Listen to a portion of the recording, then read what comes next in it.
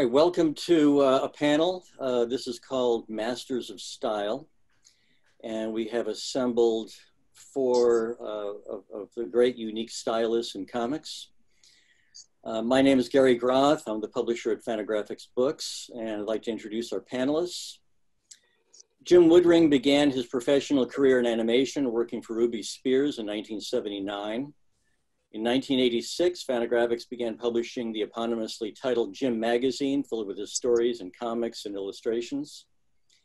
Jim created his archetypal cartoon character Frank in 1972. I hope that's right, Jim. Who has been the protagonist. It's about 1989, but that's 1989, thank you. Long enough ago, it doesn't matter. Frank has been the protagonist of numerous short stories and graphic novels.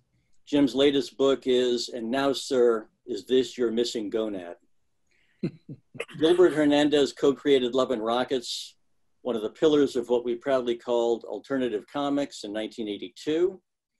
He has since gone on to create an enormous body of work, including but not limited to his acclaimed Palomar series. His most recent comic series, in which he takes great glee, is Blubber, and his latest graphic novel is Maria M.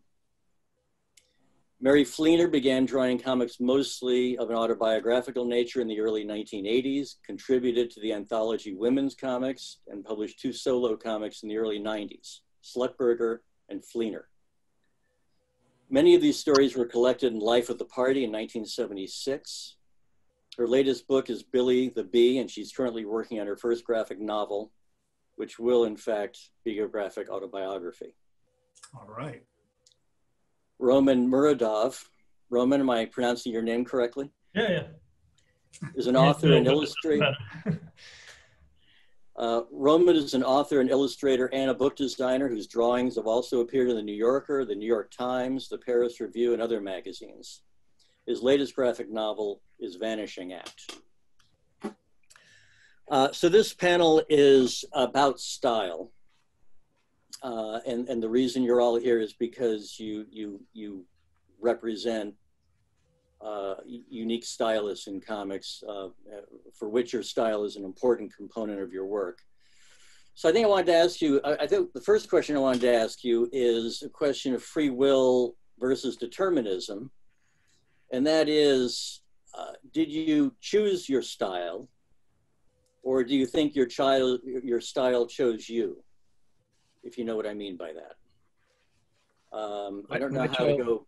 My style chose me because it's just it's a buffet. You know, I don't have any particular style because I don't have natural drawing skills. Everything is labored for me. I have to figure it out how I'm going to draw it. Since I was a kid, I'm the one that can just do it in his sleep. You know, but I have to work at it, which, you know, number two tries harder.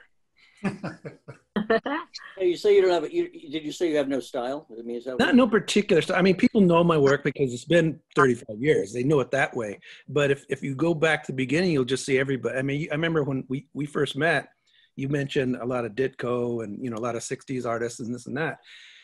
And I didn't even think about it because, well, yeah, where else would I draw from? You know, I mean, it was from comic books I read mostly, you know, as far as drawing goes. But like I say, if I wanted to draw a smiling face of a funny person, I'd think of Ditko. If I wanted to do a sequence of, say, 9 panels on a grid, and it just went, you know, from one shot to the next, I would think of Kurtzman. It wasn't studied, but it did come to my mind. You know, I would think, well, Kurtzman would time it this way. And then, say, Ditko would make a old person smiling this way. Or, you know, I never copied it. I mean, it never doesn't look like their art, but that's what I'm thinking of. And that's what helped me just develop a storytelling way as far as the characters go. Okay, it's interesting you say that. I want to get back to that, and I want to get back to influences. Who would like to, Mary, would you like to?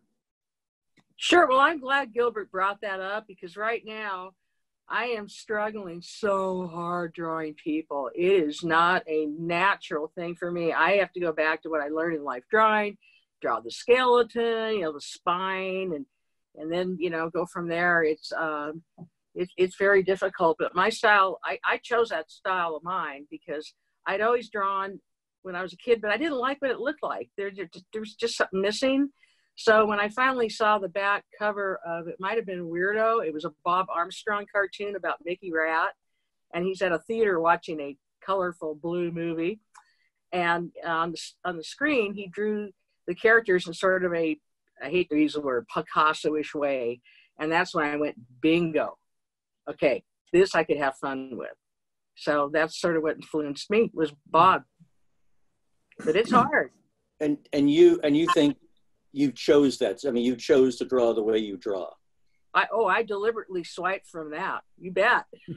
Because, you know, before that, everybody was, here in Southern California, it was Rick Griffin and Robert Crumb. It was just ubiquitous. You couldn't get away from it.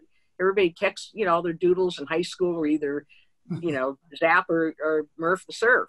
The Surf. So it was hard to break away from that and all that, you know, shading and everything. So when I got inspired by Armstrong's thing, I went, oh, now I get it, because you can get away with murder in comics. I mean, you don't have to draw everything perfectly. And I'm learning that right now. And I just have to accept what I've drawn, and, you know, warts and all. But drawing people and drawing clothes is really hard. That's something Jaime is really good at, drawing clothes. I asked him once if he sewed clothes, because he gets the darts and the you know, the armholes and everything perfectly. And I'm a sewer, so I noticed that stuff. Huh. He's born with it. Yeah.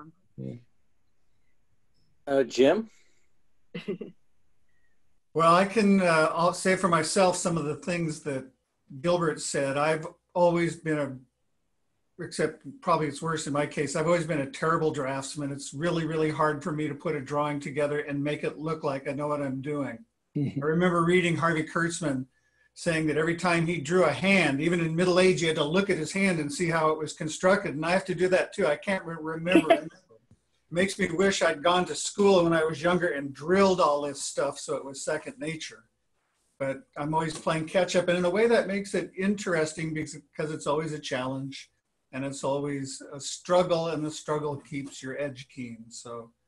Okay, but formal drawing skills is not the same as style, correct? No. And as far as the question of whether it chose me or I chose it, before I started drawing those Frank comics, I came up with a few different styles which were cobbled together essentially from the three influences that I sent for my three pictures: Mort Drucker, George Harriman, and Harrison Cady. I took special note of their drawings because they communicated in this clean, strong, virtuosic way, and they all did different things, but they just shone. They had this ability to make the content kind of shine through them, you know, with various kinds of mastery. And I spent a decade at least trying to find a way to create something that would do that would encapsulate those things and just have that magic. You know, as a young cartoonist trying to draw, when you do anything, you get an ear that looks like Jack Davis inked it. I mean, it works in that way. It's a huge moment in your life. It's like, I did it. I captured a bottle cap full of that magic. This is, what's the date, you know? And yearning for it to be something you could turn on and off, you know, to some extent, and just working with blind faith towards that. It was, I don't know, it's kind of a glorious thing to go through. But the Frank thing, like every other aspect of that style just suggested itself to me whole, and I just did as I was told. Roman? I would say it's twofold for me. On one hand, I'm a pretty staunch disbeliever in free will. I think we just as human beings make no decisions at all. Everything is just chaos. But I think I make decisions, but that's, you know, my brain trying to trick myself into thinking that I'm alive. So, I mean, that's why every single book I've done is I try to make it in a different style. But of course I can't because I have too much of a, I don't know, handwriting or whatever. So what I would do is I would just write out the name of people I want to plagiarize, but I'm really bad at it, thankfully. And so I do it badly, and then it turns out like what I do. Very often, like if I sketched pages, like instead of drawing a tree, I would just write like Jean Arp or whatever. And then it means like just draw like that guy. Yeah, so I think, but also kind of early on, when I was in my 20s, it was definitely like a desire to exhaust as many things as I can. Nowadays, I definitely see myself kind of narrowing down a bit more, and it's also like really intuitive, but also a matter of kind of general approach, which is closer to writing than to drawing. I'm much more natural with writing, and I only started drawing in my mid-20s. And so, like, you wouldn't just describe the chair 6 times in the exact same way, right? But then you would see a comic book and there are 6 panels with a chair and it's just the same chair. And that always drives me crazy. Like, I don't understand how people do that. For me, like, it has to be a different chair every single time because your perception changes from beat to beat. But also, like, when I explained that, I think a lot of people who are who came into comics from cartooning kind of think I'm a little crazy. But I think it's I haven't seen comics until my mid-20s, like, at all. So I came into it pretty late with a lot of different conceptions. Well, you know, go ahead, Gilbert. Well, you know, it's interesting because I've had people who were aspiring cartoonists, and I don't mean young people. I mean people, you know, my age, and they wanted to make comics. They said they never pursued it because they couldn't draw the characters look the same. You know, they couldn't see the same, you know, they would draw a character here and then it looked completely different. And for some reason, I think just reading too many comic books, I'm able to do that. That was something I could do right away. I could draw the character look the same. I mean, sometimes I have to remind myself, oh, he's wearing this hat, not that hat, or he's got 6 fingers, not 7, you know, that kind of thing, you know. But if you look at old Jack Kirby comics, he did them so fast. And if the continuity was that he would draw an alien introduced in a comic, and then in the next couple of issues, he lost all this detail, and his ears might be different, you know, but it was still the same alien creature that he was drawing. But I think he would just drew so fast, I think, because he would forget, because he rarely inked his own stuff.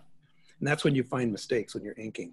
You know, you find, oh, he didn't, his hand is wrong, or this boot, he wasn't wearing these boots. Anyway, so drawing the same character all the time is easy, but using the imaginary camera to make the scene not boring, meaning he's got to talk this way, he's going to talk this way, he's got to talk that way. He can't face out the pages because that's the rule. Don't have your characters face out the page. And I ignore that, but they say don't do all those things.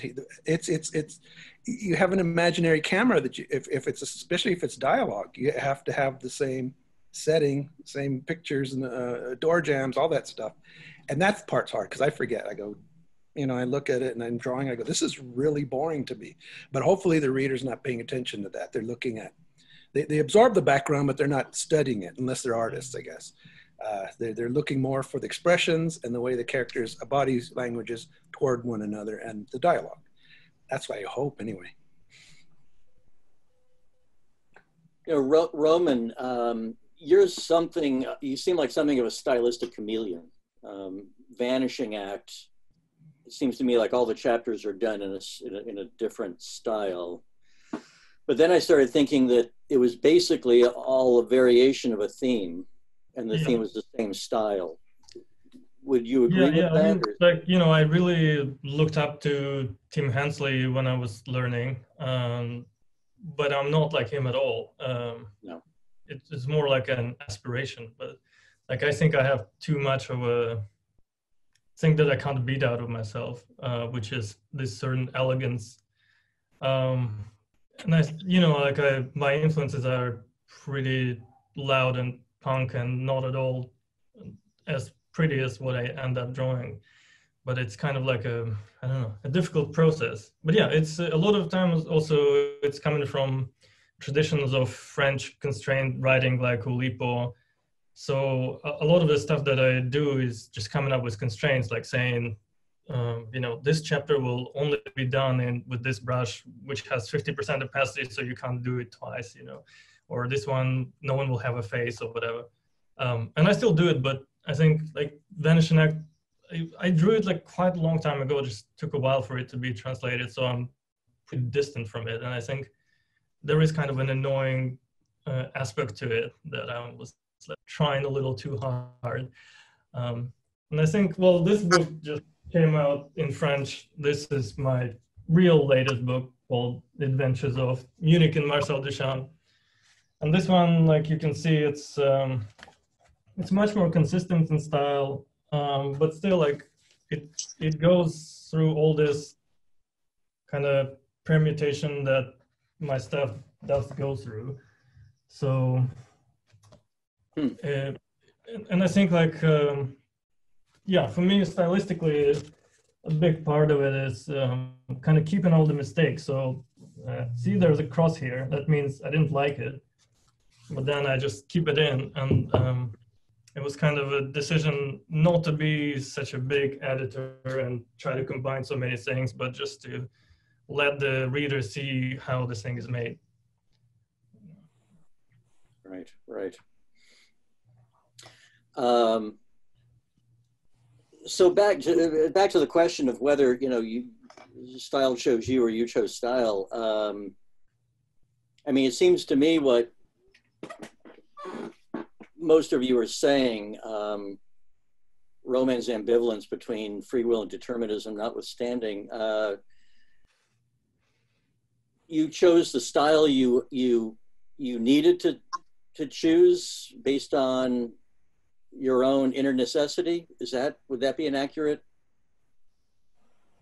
way of saying it? Well, as soon as I had anything that I thought looked halfway decent, I ran with it because that was such a huge breakthrough. So I didn't go beyond that. As soon as I had something I could make work, that was good enough. But is that because you couldn't do anything else? I mean, you couldn't do otherwise? Because even that was a hard-won victory. I didn't want to spend the rest of my life trying to do something. I wanted to work with something. And once I had a tool that functioned, I just started using it. Interesting. When I was a kid, I'd heard of The Spirit, right? The comic. And it wasn't until the Harvey publishers did the reprints of The Spirit.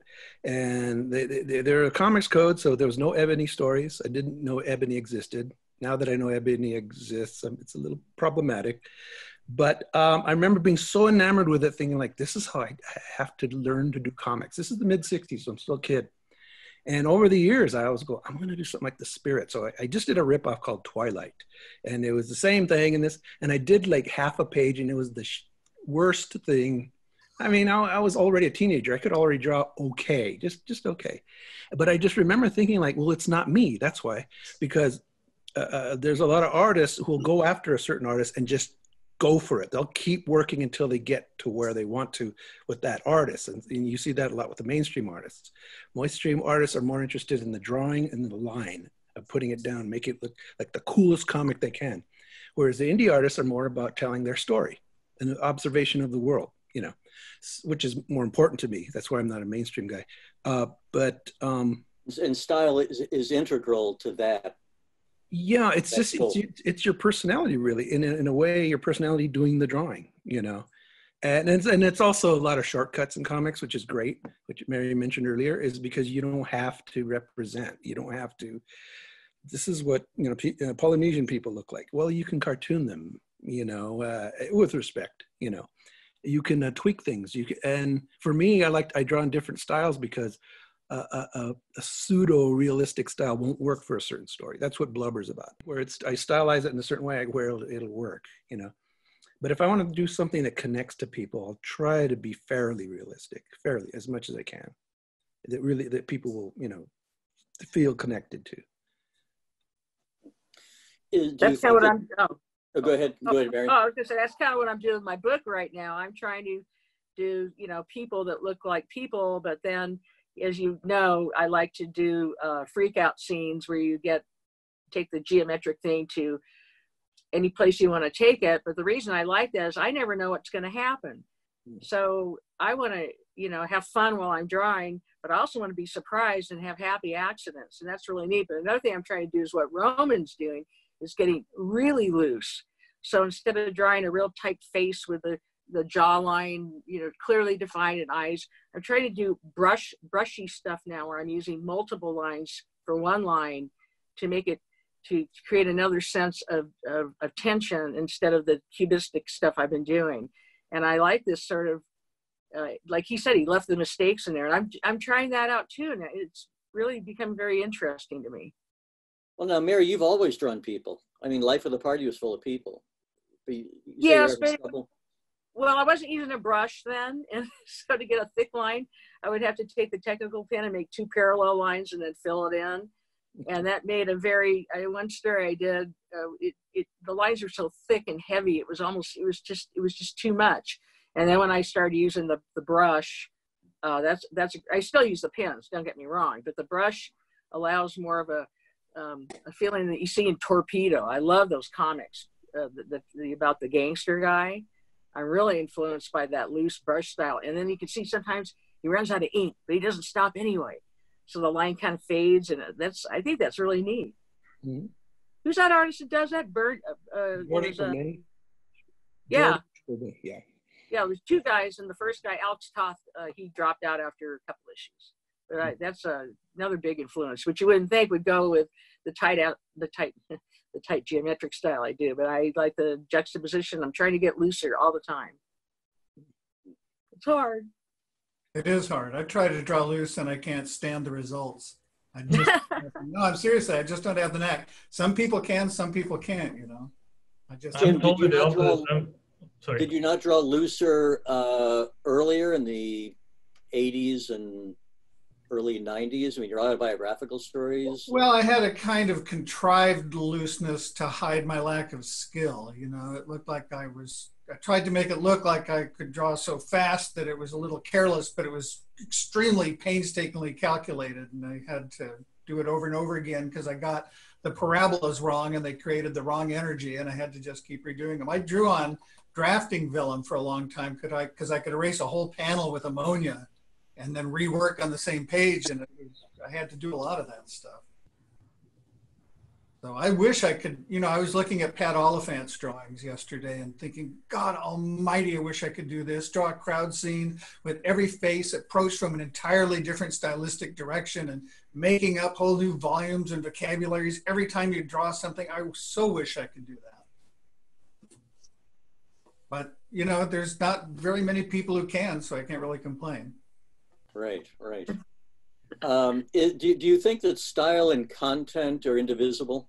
In other words, is style content? Yes. Sure. Yeah, I would say so.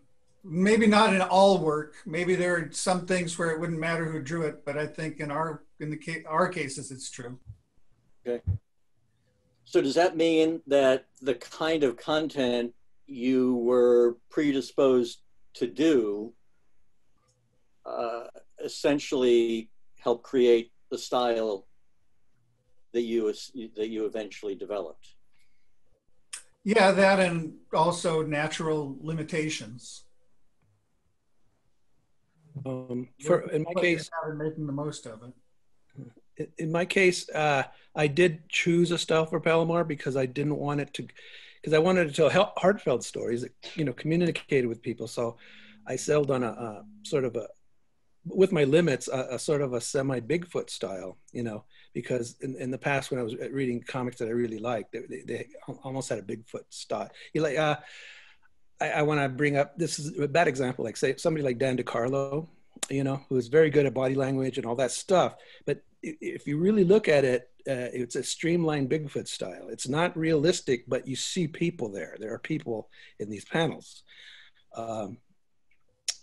So for me, I chose in my limits a Palomar to look like it's the world, even though it's very stylized in its way, you know, in my drawing's way. So it was conscious to tell that story with that art. If I had drawn it like, say, if I just aped Peter Bagg or something, it just wouldn't have worked for me, you know, just this wacky line work and stuff that, even though Peter's written some serious stuff, sometimes his art bumps against it a little bit. You mean when he, like his biographical? Yeah, he'll write something serious and good, really good, but his crazy art will just sometimes be a little distracting, a little bit. I'm not putting them down. Yeah. Well, you know, he really pulled it off though with Fire, that book about Zora Neale Hurston, because I was wondering if he was going to do the neat stuff, you know, exaggerations for that, and it was, you could tell it was Peter Bagg, but it was straight, you know, it was straight along with the story, and it was very good book. Well, that's a great example of someone's, I don't know, someone whose style you recognize as being appropriate to one kind of story, applying it to an entirely different kind of story. And I guess that was my question. You know, does style, does content follow style, or vice versa? Do you develop do you develop the style you have because of the kinds of stories you innately want to tell? Well, Jack Davis did things that were as zany as they got and pretty straight too. And they weren't drawn the same way, but they were stylistically linked. You know, you could see that they were on the same spectrum. I don't know how many people can do that. Yeah, Wally Wood could do that. Yeah, he could do that. Not too many, but yeah, but that's right. That's right. I mean, in a way, you all have some. You all have variation. You do. Your autobiographical stuff, which you no longer really do, and which I miss terribly, is different than Frank, but they are linked. I mean, well, I don't see that they're linked. Actually, I see them as being. I questioned that the moment I said it, but yeah, coming from entirely different places. Yeah. So so that's a good question. So how did you move from the earlier work you did to developing the kind of stylistic iconography of Frank? Because you created a very distinctive world. You know how it happened? I don't know. It just, an opportunity appeared for me to do something, and that popped into my head. The first story popped into my head. The style popped into my head. I drew it. And after that, it's just been a matter of making sure I know what the marching orders are and then doing it. It really doesn't feel like it's something I create. It's the corniest thing in the world to say, but I really do feel, when I write those things down, I'm not thinking, oh, here's a plot, it's got to go here, it's got to go there. I just write down the ideas as they come to me, which is unusual. It's a unique thing in my life. Yeah. But it also comes, as I've looked at the arc of those stories, I see that it has been really significant to me personally, telling me things about myself and my life in a way that I didn't have any idea was happening when I was doing them. So for me, the whole thing is kind of a phenomenon. I don't think of it as so much as my work as something that happened to me. Those autobiographical stories are my work, but Frank is just something that I got to do. And see, that's the way I felt about Billie the Bee. It just came out of me.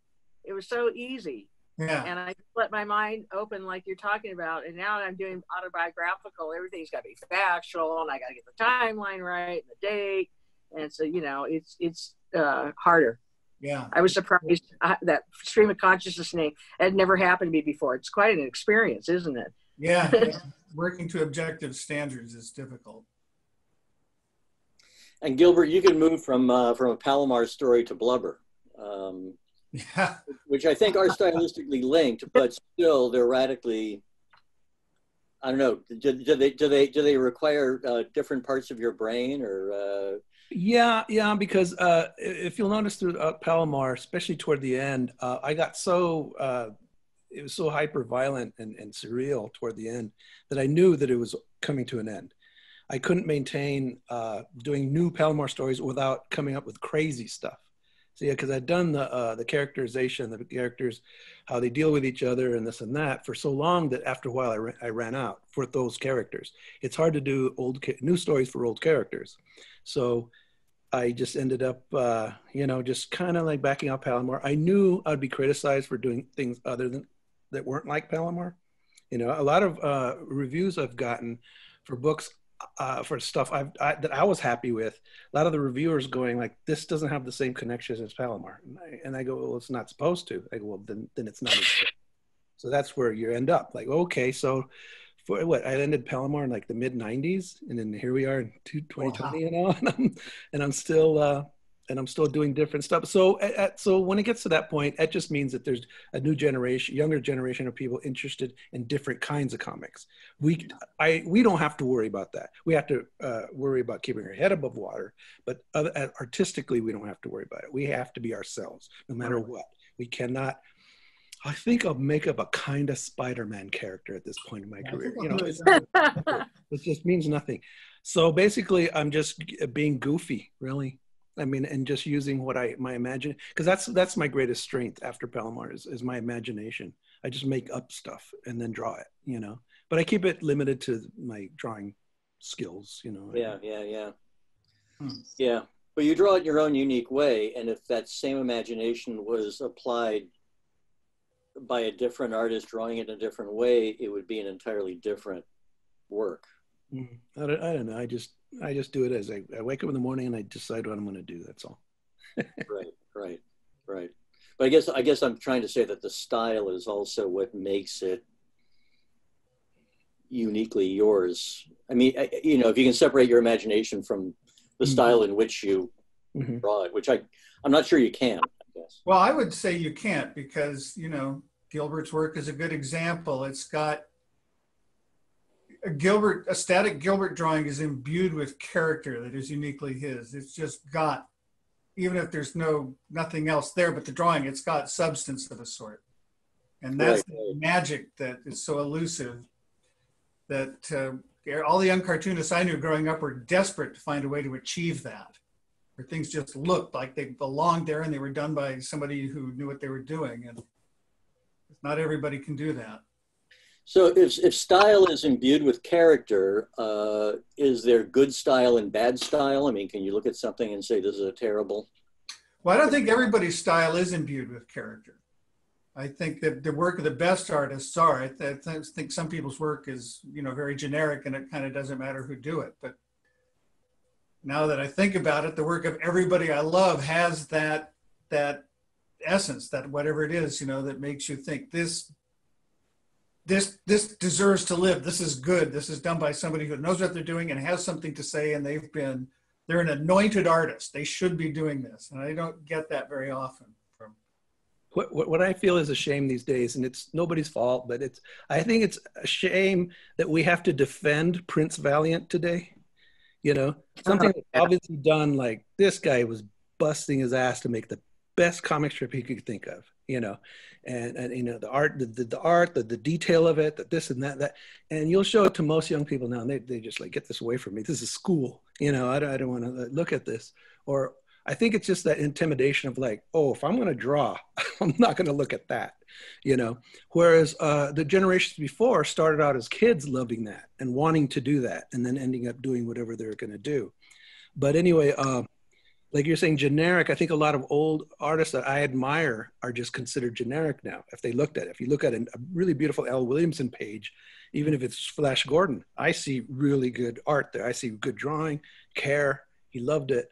And you show it to people now, it's just a blank stare. It's like, well, you know, it means nothing, you know. So anyway, I just think it's a shame that really good drawing is only in mainstream now. I mean, really, really people that really are dedicated and crazy about drawing well. It's not really. Someone like Bloch, though. I'm sorry? Someone like Bloch. Bloch, the French cartoonist. Right. Who draws really, really well. Yeah, Well, and he's also a good example of someone who really shifts styles, but he's the closest thing I think we have to master. But all of his work is recognizable. Who? Yeah, but he goes like from funny animals to extremely realistic paintings, and it's like the level of skill there is insane. But also it's not like just showing off. It's very thought through style-wise. But he's an exception, I would say. Yeah. Right. But you know, you can tell by the brush stroke, no matter what he draws, you know, what the content is, that it's still him. Yeah, there's a handwriting to it. Yeah.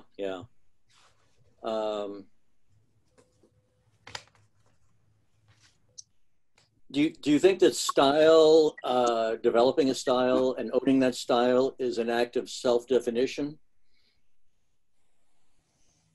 That you are defining yourself by your style? That you're sort of living and dying by your style? I feel that about my comics, but not necessarily just the style. I mean, everything about them, you know, even if, you know, I may Content and style are one. Yeah, it's just, well, it's basically my personality and I'm able to draw it on the paper. That's, you know, it's my little niche, you know. Authors do that. You know, authors are put themselves into a novel or whatever, you know. I think everybody up here it's a good group of people who are just individuals who create what they do, and it's all personality. That person is doing that. Nobody does comics like Mary or Jim or, you know, Roman. Nobody else does that. These are all individual, you know. Yeah. And it's all personality, and the style comes out of, you know, who they are. I also always thought of developing a style as staking out territory. When I was developing my style, there were things that I did naturally and easily and they looked good, but I stopped doing them because it looked like somebody else's work. When I first started drawing, I had a kind of a much more organic line than I ended up with. And then our Crumb co-opted that so thoroughly. I thought, I don't want to have anything, my work resemble anybody else's work in a way that is distracting. I don't mind if people see influences buried in it, but I don't want it to be, you know, the headlights. So you had to fight to be yourself. Well, I had to say, you know, I'm presenting something that's going to go into the public square. And I was thinking, how are people going to see this? Are people going to look at this and immediately say, oh, he's just, you know, I remember, well, I won't say that, but, you know, I just wanted to make sure that what I did could stand on its own feet and its own merits as something that was at least, you know, original in some way. That I always felt that any kind of originality was a big plus in artwork, because it's not easy to come by and make it work. It's easy to be original, but it's not easy to be original in a way that's palatable. And I always thought that was a major aspect of it. How do you all deal with incorporating influences, but yet retaining your own unique style? I mean, Gilbert and I, you know, have talked about this before, but there's a little bit of Ditko and Gilbert and a little bit of DiCarlo, and I mean, there's various people, but he is still uniquely his own. Everybody does that, don't they? I mean, you learn from looking at other people's work. You have to incorporate it. So how do you? Go ahead. I think there comes a point where you have to accept your influence and little cliches and things that you'll never be able to kick. Like, once again, Robert Crumb, when I started cartooning, I was just so influenced by him that I didn't want to have anything to do with that cross-hatching or shading. So I was drawing with a Sharpie pen just to do the most crude tool I could use to try to do something new. Because, you know, Elvis Presley's manager, Colonel Tom Parker, said the most important thing in show business or entertainment or anything is to be original. That's really just the most important thing to do. So it was really a rude awakening for me. It was like 2012. I was doing political cartoons for a little local paper here in Encinitas. And my editor goes, hey, somebody today asked me, how'd you get Robert Crumb? And I felt like I failed. Oh, no. Oh, no, I've been trying like 30 years not to draw like him, and now I'm getting compared. And I thought, okay, you know what? There's just some things like playing music. I'm learning drums right now. I'm always going to want to play like Keith Moon, where you just go like that. I'll never be able to get there, but it's the same thing. You just have to try to be original and try to evolve with your style and keep changing and growing. It's funny because there was a period in the late 80s and the 90s where people would confuse my art with Dan Klaus's. They would see a drawing I did. They go, I thought this was Dan Klaus. Did you copy it from him? You know, slowly I turned step by step. You know, no, I love Dan and I love his work, but it was like I couldn't see it. It's just that we like the same kind of 1950s monster comics. You know, we like those things. You know, he loves EC Comics and all the knockoffs, and so do I. So we kind of just brought that with us, you know, as we made comics. And I can see an occasional affinity. I mean, Dan was influenced by Ditko as well, so I can see a kind of affinity, a stylistic affinity. It's just that I didn't realize, because see, when I think about us, I look at everybody, we all read certain comics, we're all influenced by them, we really like them, the certain art styles, and we forget that sometimes the readers don't have that background. So when they look at it, they're looking at it fresh. They're seeing how I draw, how Dan draws, how Mary draws, Jim, Roman. They look at that and say, oh, this, and there's always this kind of, I think, a brain response to say, well, what's this like? What else is like this? I think that pops in our heads, you know? So if you look at Jim's work, or Mary especially, you go, nobody, I can't, there's no frame of reference. So they look, they scramble for them, you know, for a frame of reference. You know, I happen to know where a lot of our influences are. So I go, oh, okay, you know, I can see the Fleischer brothers in Jim's work, you know, but a lot of people looking at Jim's work won't even know that. Well, what's the Fleischer brothers? Oh, they were the better Disney. Anyway, onward. Right. I had oh, go ahead, sorry. No, go right ahead, Jim.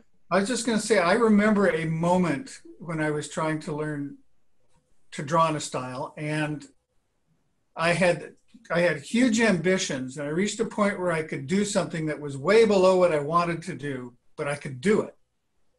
And I remember just sort of settling for it. I just settled. I said, okay, this will work. I'll just do this. And it turned out a lot better than I thought it would have. And I was just wondering, it seemed like a magic moment for me. And I was wondering if you had experienced something like that, a breakthrough moment where you just sort of succeeded by making it slightly easier on yourself, not trying to do something that was impossible. Did you ever have that happen? It was like turning a switch for me. Oh, well. I think what helps as artists once in a while is to put yourself into a character. Say, this is this artist drawing this story. The way actors do, you know, they put themselves into a character. And even if they're sort of a boring person in real life, they'll be an exciting, you know, character. I think that works sometimes with cartooning, because I notice cartoonists that aren't really very good doing their own work, but if they copy somebody else, it doesn't quite look like that other person, but it brought something out of that artist to do something bigger and better, you know. Right. I can't, well, let me see, I just jumped in a hole here because I don't know your names. What I think I was trying to describe is a situation where if you're trying to do more than you can do, you can't do it. And if you're trying to do something that's easier for you, there's no interest in it. So there's just a point slightly beyond what you can do comfortably, where you can still do it, but it's leading you out of the past and into the future. That's a really delicate edge, and that's what I was trying to describe there. Mm-hmm. Except people ask me, because a lot of my backgrounds are not natural looking, because whenever I copy from a photograph, or even just, you know, looking at a lamppost or stuff, it looks like I copied it. So it makes the rest of the art look crappy. You know, it does. It looks amateurish. It looks lousy. If I draw a car that looks exactly what a car looks like, it doesn't come out for me. It comes out, you know. Right. And here we go. I go back to my brother Jaime. He would draw a lamppost out of memory. See how Jaime's work, his brain works, is he's already got this natural talent, but he also has a filter in his brain to where when he sees a lamppost, it filters through him and he brings it out on the page. And if he doesn't remember the details, he'll make up the details and it'll be accurate or close to accurate. Mm-hmm. So what I got to do is go out there and draw a lamppost, but I got to kind of fake it a little bit, you know. I mean, draw it as best I can to look like a lamppost, but I can't make it exact. I can't put the exact little details in it because the rest of my artwork will look like, well, that was copied. No kidding, you know. Mm-hmm. You draw the essence of a lamppost? Barely. I mean, some artists draw, you know, they don't draw a chair, they don't draw a car, they draw, you know, I don't know, you know, they capture the essence of the object rather than. Yeah, well, a lot of times what Mary was talking about earlier, you'll use silhouettes. You know, I'm really not going to draw the detail of the scales that's on this, you know, giant fish. I'm going to draw a silhouette of a fish, you know. Well, is that related to what you were saying, Roman, about not wanting to draw the same chair the same way each time, but approach it differently and capture its essence in a new way each time you draw it, just to keep it interesting? Yeah, and you know, people always write to me that my stuff looks effortless and natural, but it really isn't. And I obsess over every single thing. But like I very often redraw things to make them uglier. Just because it would make more sense emotionally for the story or whatever. And it's not about the pursuit of beauty or like showing off what a cool stylist you are. It's just about getting the syncness of the thing and the perception of the character that you're embodying. Okay. You know, it's a staple of comics that everything is supposed to look the same from panel to panel. I mean, you know, objects and people. I mean, unless you're Cliff Sterrett, but you sort of rebel against that. I mean, have you? Yeah, but well, that's the successfully? thing. Like people kind of see it as something experimental, but I think it's much more realistic, because if you're sitting and having a conversation, you're not seeing the entire thing. You know, from one moment you're focusing on the shirt, the other moment on the tree, and I think, yeah, my approach is kind of approximating the human experience, which is pretty chaotic to me, at least. Right. And so, like, if you're walking through the city, why would I draw the entire city? Because you can't see that.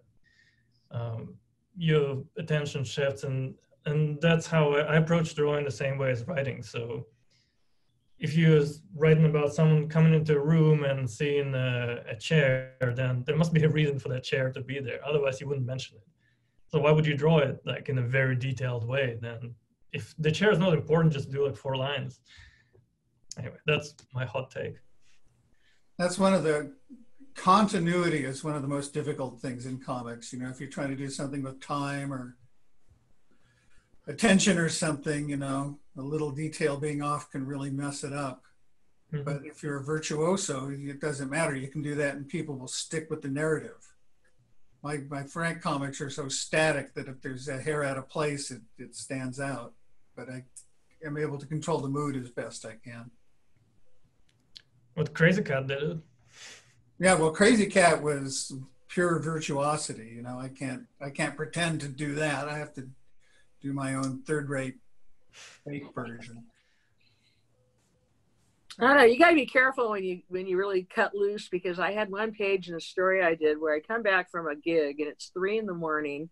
and my house is full of people and they're doing all sorts of chemical substances. It's chaos. It's a wild scene. And I just wanted to show what it was like to have a single person walk into this insanity. So I drew it any way I felt like. I didn't pay attention to perspective or anything.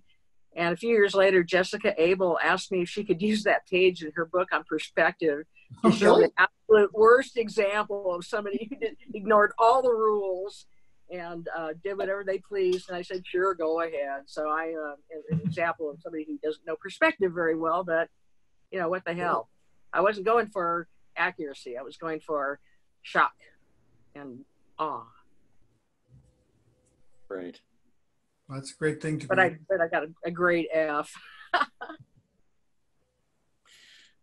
Gilbert, you have a lot of characters in your stories. Do you have trouble maintaining consistency? Never. I know exactly who each one of them is, but the problem is with so many, they can repeat, you know, personalities. And sometimes I need that for a particular story, but it's really become a burden in the sense that I have to narrow it down to certain people with the personalities I want to use. But a lot of these people aren't on the same, you know, in the same place on Earth. You know, some people are in the U.S., some people are somewhere else. So as far as originally in Palomar, I never got confused with characters. Or now I have to look back and research my own work to see if a character's dead or not. I don't even know. You know? So that's not a problem now. So I've kind of put a lot of the characters away, and I have a whole new cast. But I got to be careful with them, not repeating what the other ones did. You know. I assumed you had a spreadsheet. No, I should have more discipline with that kind of stuff, so I'll remember. But I don't think I need it anymore. I don't think anybody cares about what comics I do now, just that I do them. You know, I don't think they're looking for, when's Gilbert going to do that comic? Or maybe there are people, I don't know, because I'm sure not that person. I'm just making it in the next comics, because, you know, I've got 10 years left? You know, I hate to be grim about it, but, you know, what, 10? No, I just spoke to Al Jaffe the other day, and he retired at 99. So yeah. You might have longer than. There's one Al Jaffe, you know, that's the thing, you know.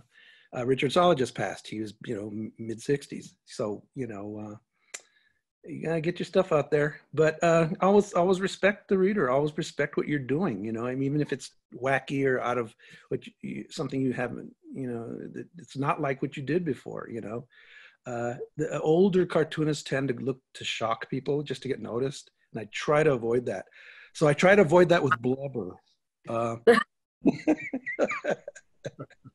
I'm kidding. I'm just. Nah, your pants on fire. Yeah, I'm just, I'm the old guy who's just trying to shock the kids,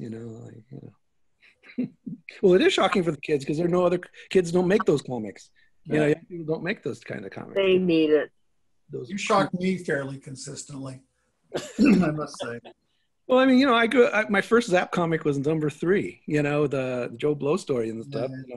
I had to get my that explains everything, Gilbert. Underage, but I remember being fascinated. I go, and this is where it's at, and all my kids I know at school. Did you see his new issue of Spider-Man? I mean, no, you got to look at this. But you can get in trouble with the Zap 3. Let me tell you. Oh yeah.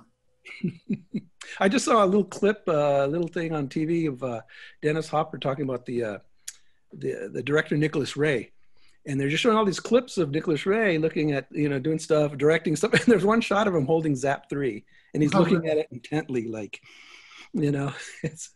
And I'm sorry I didn't record it. It just passed by, and I was like, oh, that's Zap 3. I recognize that Rick Griffin cover. I think it's Rick Griffin. No. It might be Rick Griffin cover. Might be, yeah. That might be a little late to have influenced Nicholas Ray. Right, and those directors, they all look alike. They all look like Sam Fuller, like crazy professors. They have their hair white hair, out, and they bark out their directions. It's funny. I guess I should be doing that. I shouldn't comb my hair anymore. Well, I want to thank all of you for participating in the panel, and appreciate all of your insights. Thank you very much. Thank you. Thank everybody. Thank you. Nice to meet you, Roman. I sure like your work. Yeah, great.